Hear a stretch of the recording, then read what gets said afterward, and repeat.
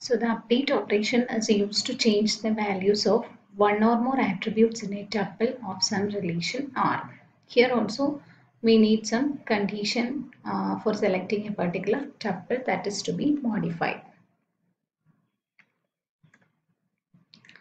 See this update employee set D number is equal to 7 where SSN is equal to 999887777. Okay. Because here it is not acceptable because D number is equal to 7 where SSN is equal to so and so. So you have selected a particular tuple with an SSN number and you are trying to update the D number of that employee table to 7 which is not in the list of master table. Your master table is having only 5, 4 and 1. Not such a value of 7 is inside this. So you can't update this attribute value since this is a foreign key. Similarly here update employee set SSN is equal to so and so where SSN is equal to this one. It is also it violates both primary key and referential integrity constraints because SSN is a primary key also. Okay, so you can't do it. So modifying a primary key value is similar to deleting one tuple and inserting another in its place because we use the primary key to identify tuples. But if foreign key attribute is modified, the DBMS must make sure that new value refers to an existing tuple in the referenced relation or is null. Okay. So, a referential integrity constraint can be violated when tuples are inserted or deleted or when a foreign key attribute value is modified. The schema designer, that means when you are creating a table or DD using those DDL commands, okay, if a referential integrity constraint is violated upon deletion of a referenced tuple or upon modification of a referenced primary key value by attaching a referential triggered action clause to any foreign key constraint. That is, we have seen in the last example.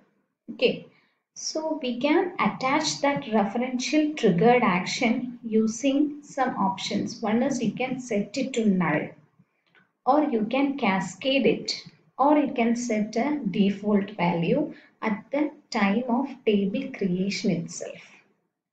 Okay, an option must be qualified with either on delete or on update. That is the basic problem we are facing. Okay, so we can attach those options set null, cascade or set default along with the either on delete or on update. Okay.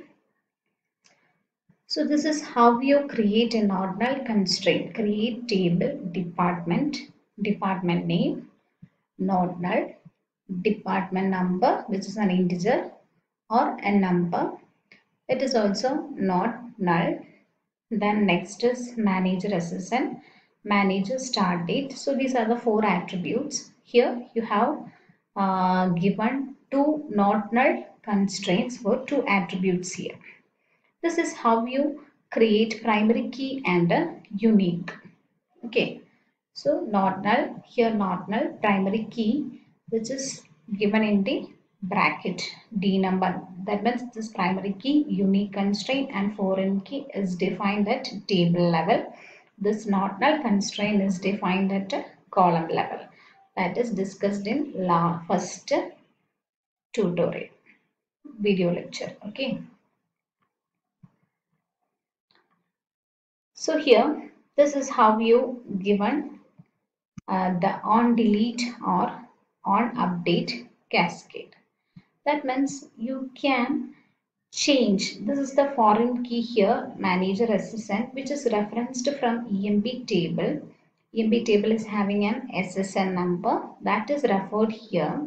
So when you are trying to delete a particular tuple in the employee relation, on delete that, you can insert a null value in the place of manager SSN here.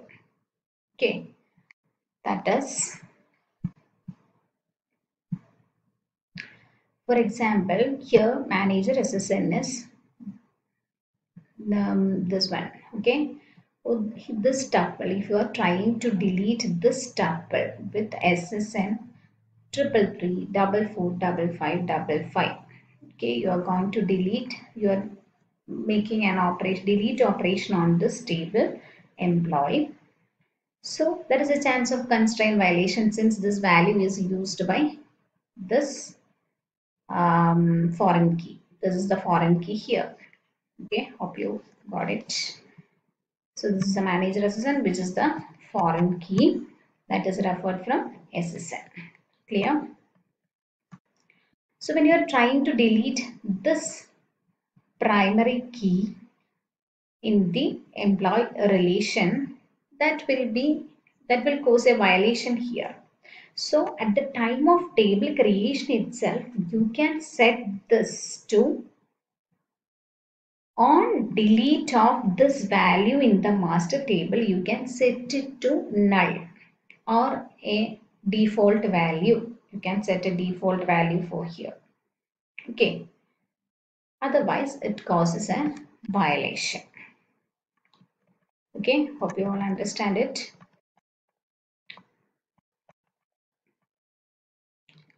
So look at this command, create table EMP. Here also you are using two foreign keys. One is the D number and other one is the super SSN. Super SSN is referred from that table itself, EMP itself. Okay. So on delete of delete set null, that means when you are trying to delete a particular super SSN in the employee table, okay, that means if you are trying to delete this tuple, see, let's take another tuple, which is this one, last tuple, okay.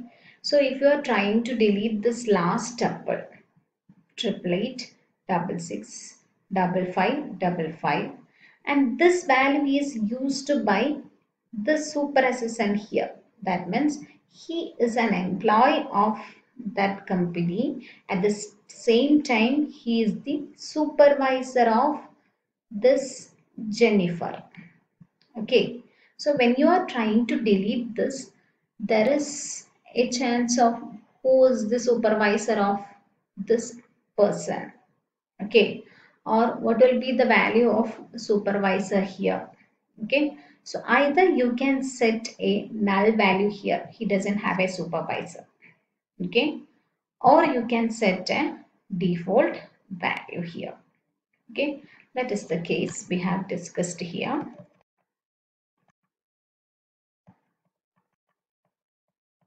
And next is similarly on update cascade. Okay. So when you are updating some values, it will be reflected in the detail table also. Okay. So that is in the case of constraints. On delete and on update, you can put a default value here. See this D number references department table. So on delete of any department number, suppose you are deleting department number 5 from this department table, then you can set a default value instead of that 5 here. Okay, so 5 is deleted from there. So here if we are using that 5 in the employee table, that will be replaced with the default value 1 here.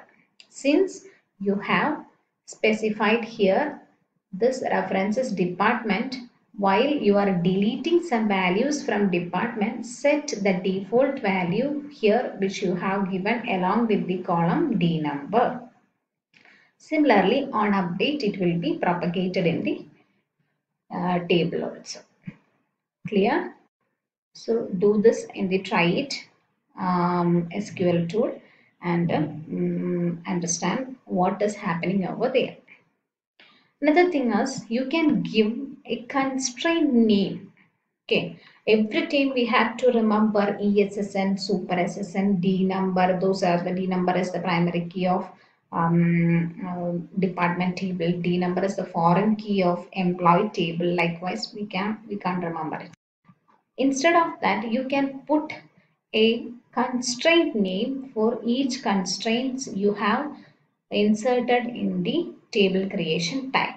Okay, for that you need a constraint keyword constraint. Along with the keyword constraint, you can specify your own name. This is a user defined name. Here for easily remembering, I have put here primary key pk underscore department employee. Okay, that means here this is a primary key. Here we are using department. Okay, so department employee tables are the related tables here, and we are using this D number as the primary key here. Similarly, FK foreign key. Okay, this is a purely user defined name. No need to no any when I'm not forcing you to give like PK, FK, not like that. For easily understanding, it is a foreign key. We can give it as FK underscore department employee. That means we are connecting employee table and a department table. Okay. Then you can give on delete set default or whatever on update cascade like that. Okay. That means if you need to drop constraints, okay, drop constraints, we need the drop command. Okay, drop the primary key constraint from department, which is the primary key of department. This is the primary key. Okay, so that is a primary key, so we have already given it. Okay, department table, so this is the primary key. D number is the primary key. So when you are telling that to drop this primary key D number, okay, so we can easily given here alter table department drop primary key. Next is drop foreign key constraint on super SSN in table EMP. EMP is having a super SSN which is the foreign key. If you need to delete it, you simply tell that alter table employee drop constraint super SSN. Okay, instead of super SSN, you can specify the constraint name if you have given at the time of table creation. Okay, that means if you have given like FK department EMP as the foreign key, then you can simply give here drop what FK department EMP. That is understood. Okay, next, suppose you have forgot to add a constraint at the time of table creation, then you can alter it. Alter table dependent using add constraint keyword, add constraint pk dependent. This is the constraint name. What is the constraint here? Primary key inside the bracket ESSN dependent name. Okay, so this will be affected in the dependent table. Okay, you have newly added a primary key there. Next is check constraint. That is the last constraint. So you can give those constraints, and a salary is here. Salary, check salary greater than or equal to 20,000. So when you are trying to insert values on salary attribute, you cannot enter a value below 20,000. It will always check the values. That is a check constraint. Thank you. Hope you all understand this and try to do this. And if any doubts, please call us. Thank you.